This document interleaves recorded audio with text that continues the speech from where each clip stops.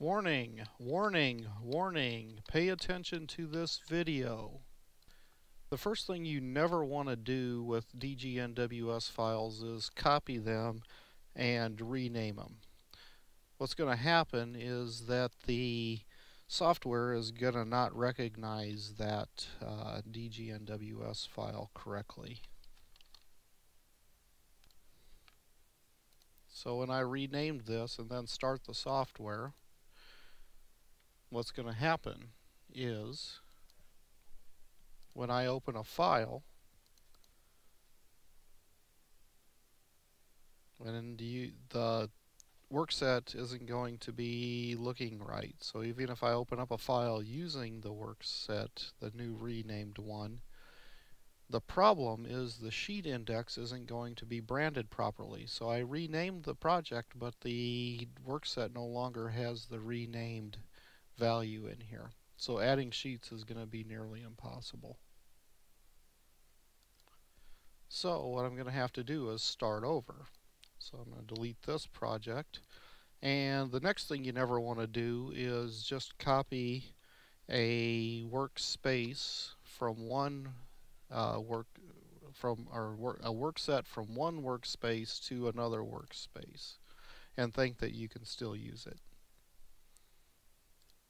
So when I try to pick the new workspace with the new workset and open a file, the path doesn't exist. Even though you'd think it would be, it doesn't.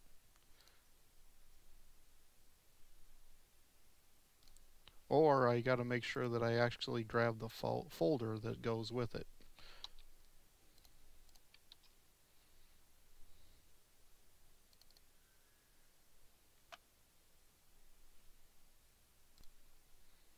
Let's actually grab the folder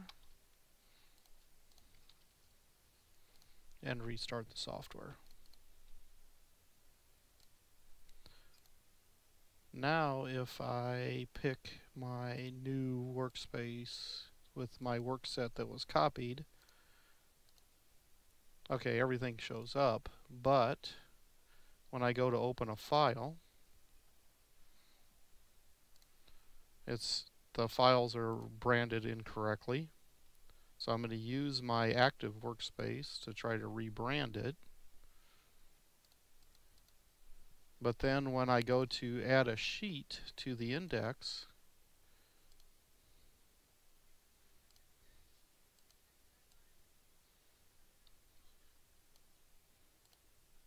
making that writable,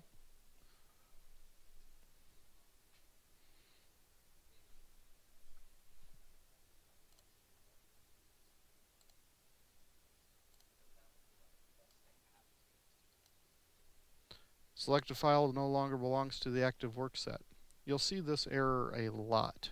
So when you see that selected file no longer belongs to the active workset, that means that the workset is no longer inside of the workspace that the workset was created in.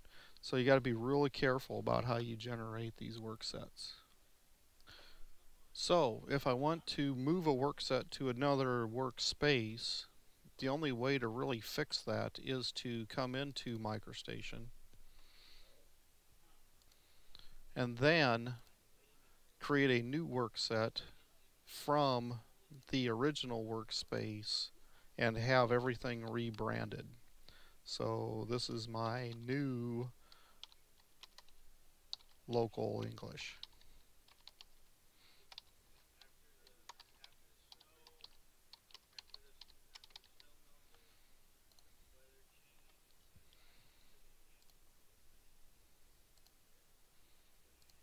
Now if I open a file from here, everything should work. I'll open up the models, open up the local English and new local English because it was rebranded, and now see if I can drag in a sheet. Now it's functioning when you can actually add a sheet. The other thing you don't ever want to do is create a new workset but not use the template as your starting point. If you do, But what will happen is you'll lose all of the project properties. And without the project properties, you're going to have a lot of trouble getting all of the title block integration stuff operating. So if a user opens up a project and they don't see the project properties, that means the dgnws file was not created properly. Always copy an existing template that has the properties.